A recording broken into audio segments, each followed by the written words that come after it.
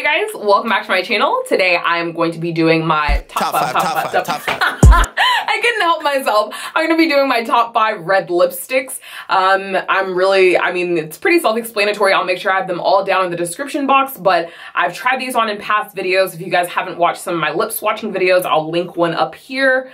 But as always, I will have them on the screen. I'll tell you guys a little bit about why I like them, and then of course I will show you guys what they actually look like on my lips. All right, so this first color that I'm wearing right now is Rogue Red, and this is from Black Radiance. It's one of their perfect tone matte lip creams.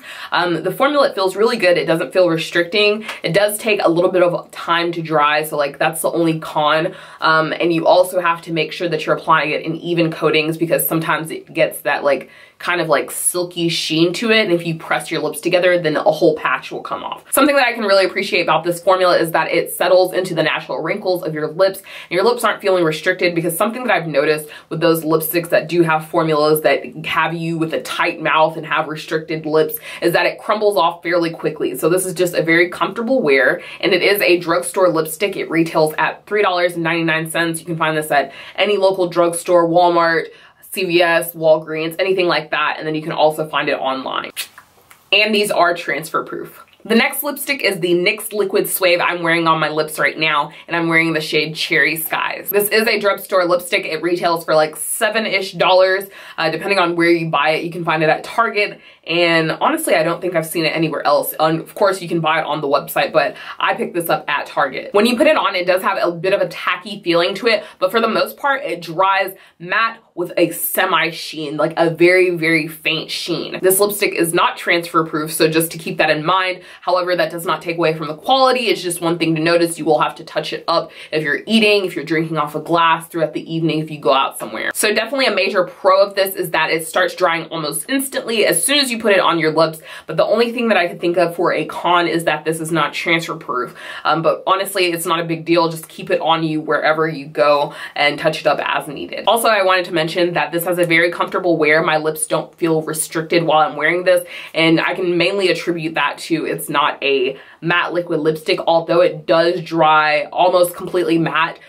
It's not like a traditional matte lipstick. The third lipstick that I wanted to mention that I'm wearing on my lips right now is Stoplight Red, and it is from Wet n Wild, their Mega Last lipstick collection. And a fun fact, this is the first ever lipstick that I bought. Not this exact one, I've gone through like many tubes of this, but I saw it at the drugstore, and I believe it was like 99 cents, $1.99. Depends, sometimes they have really, really good sales, but I bought it and I tried it on. I was like, oh my goodness, this is so beautiful, and I have been obsessed with red lipsticks since then. So this is super affordable, and it is a drugstore lipstick. You can find it at CVS, Walgreens, Walmart, and I believe even Dollar Tree. Something that I would definitely suggest is making sure that your lips are well exfoliated before you wear this, because that definitely contributes to how long the lipstick lasts throughout the day. This lipstick has a traditional sheen to it, and something that I love about this is that it doesn't need a lip liner. You can definitely pair it with a lip liner to make it even better, but alone it is just as wonderful. And this lipstick is not transfer proof. Something that I forgot to mention with the other two is that with the NYX Liquid Suede, the takeoff is very, very easy. And then with the Black Radiance Perfect Tone Matte Lip Creams,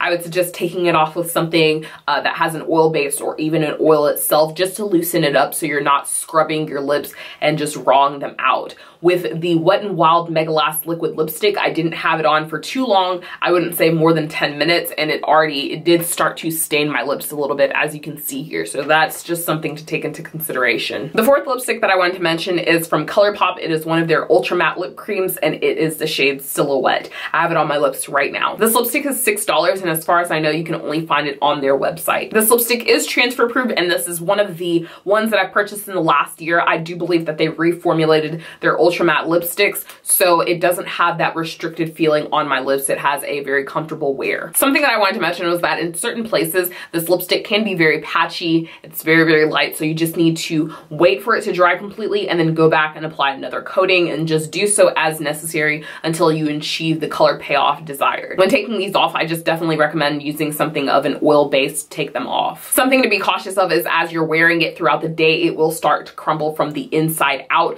So just make sure that you bring it with you if you're going to wear it to an event or if you're going out on a date or something. And I would say go ahead and take it off completely. Don't even try to touch it up, because it's going to look really, really gross. So just take it off completely and then reapply it. And then the final lipstick that I wanted to mention is is the Tarte Lip Paint in Bay, and I'm wearing it on my lips right now. This is hands down probably my favorite lipstick of all time. This retails, I believe, for $21, and you can find it at Ulta and Sephora. I picked up this lipstick about a year ago, and every single time I wear it in the video, you guys always ask, what lipstick are you wearing? What lipstick are you wearing? So usually, if you are wondering, there's like a 9 times out of 10 chance what red lipstick I'm wearing. It is the Tarte Lip Paint in Bay. As far as the formula, when you take out the one, it's like this very, very thick cream, and initially it does have a slight sheen to it, but once you let it settle on your lips, then for the most part, it looks very, very matte. This lipstick is not transfer proof. However, I would say just bring it with you to touch it up throughout the day or throughout the evening. As far as texture of this lipstick goes, it is very, very buttery smooth. It feels good on the lips.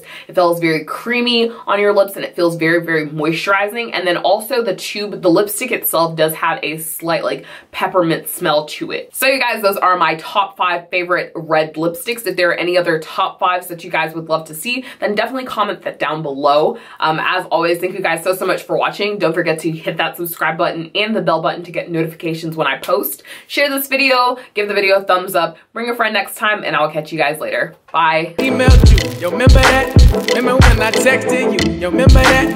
Remember when you never answered cause you told you got no time, now you really on one time, yo, remember that? Remember